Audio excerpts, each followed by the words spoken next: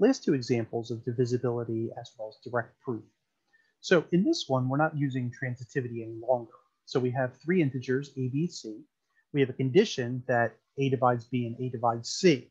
All right, so a divides b, not b divides c like last time. Then a divides the polynomial 10b minus 5c. All right, so we have three variables. So let's let a, b, c be elements of the integers such that a divides b and a divides c. A, B, C, arbitrary but particular.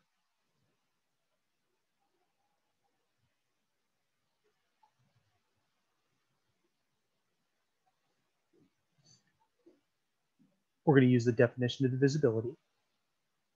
So by definition of divisibility,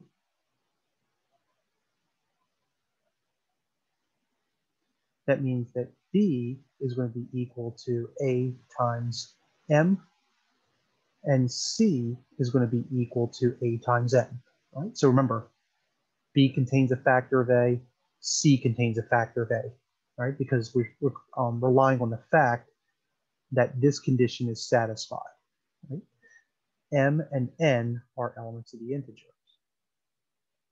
Now we're going to try to show that 10b minus 5c contains a factor of A.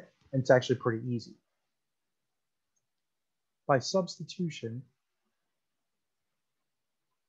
we can say that 10b minus 5c is going to be equal to 10.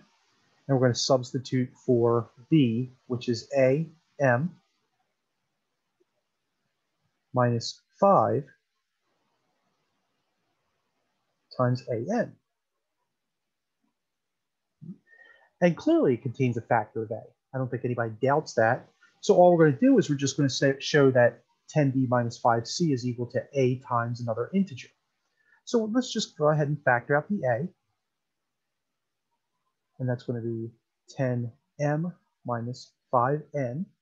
Okay, and that's just by factoring.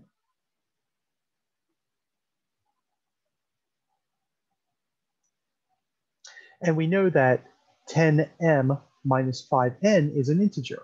So let's just call that k.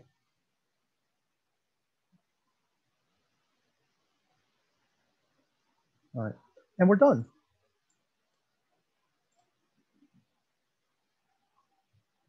So we're going to say that k is an element of the integers, and this is true by integer closure.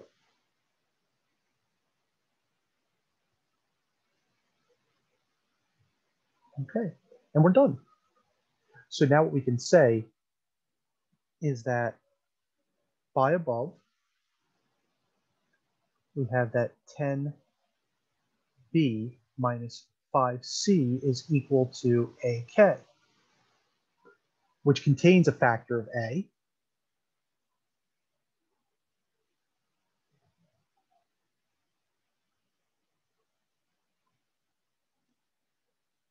And hence is divisible by A by the definition of divisibility.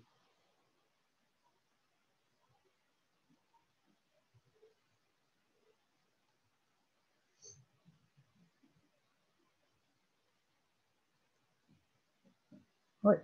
Thus, we can say that A divides 10b minus 5c, and for all A, B, C in the integers, if A divides B and A divides C, this means that A divides 10b minus 5c. Right. So a little bit long-winded on the wrap-up. I could have done that a little bit more efficiently, but regardless, it gets what we need to do. All right, it says that it does contain the definition of divisibility.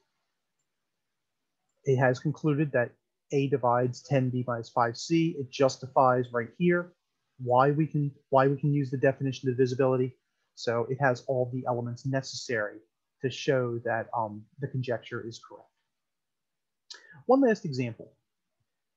For all A, B, and C, and we don't even need C in this example, so I'm going to eliminate this C because there is no C. So for all A's and B's in the integers, if A divides B, then A cubed divides B to the fifth.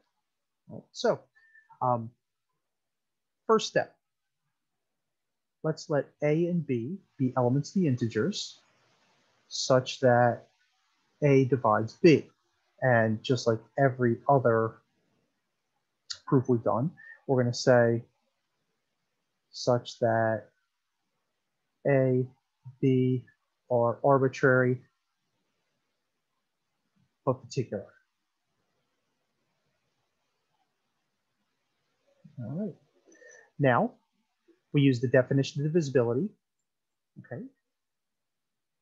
By definition of divisibility, B is going to be equal to A times P, where P is an element of the integers. All right. So remember, B contains a factor of A since A divides B. Okay. Now we're going to substitute. Okay. We're going to substitute back into B to the fifth because we want to show that B to the fifth contains a factor of A cubed.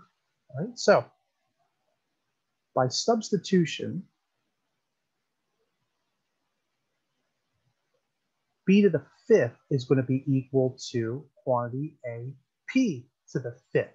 All right. So all we're doing is we're just substituting back in. We can use our exponent rules, and we could say that this is A to the fifth, P to the fifth.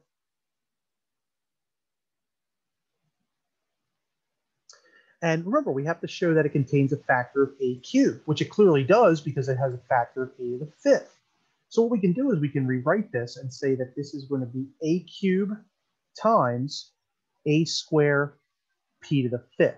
Okay, so all we did was we just used the basic power rule, or just the addition rule on their exponents, where if you multiply like bases, you're adding the exponents. And so we just broke it up into A cubed. Right? So again, that's an exponent rule. Right? And finally, we know that A squared P to the fifth is an integer. So we can rewrite this as A cubed times, let's just call it Q. Okay, where Q is an integer. And if we really wanted to, we could say that Q is going to be equal to A squared P to the fifth. And that's by integer closure. And we're done. We've shown that B to the fifth is equal to A cubed cubed. Right? So, hence by above, we can say that B to the fifth is equal to A cubed cubed, which contains a factor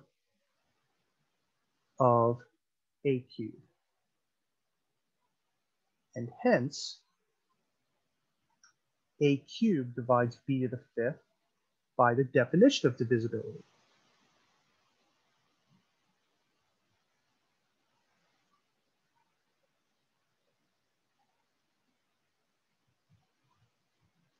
Okay. Therefore, for all A and B in the integers, if A divides B, then A cubed divides B to the fifth. All right, and we're done.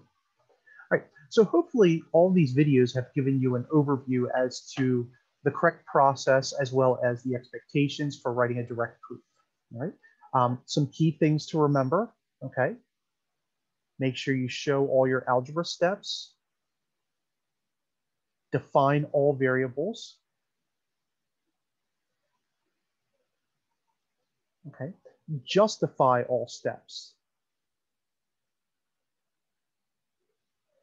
All right, so just make sure that in a proof that it's self-contained. All right, so the whole idea to be able to do any proof is that it is self-contained. And self-contained basically means that there's no margin for argument. It means that everything that you need to know is directly inside of the proof. All right, so that's all for this chapter. And in the next chapter, we're going to take everything a couple steps further.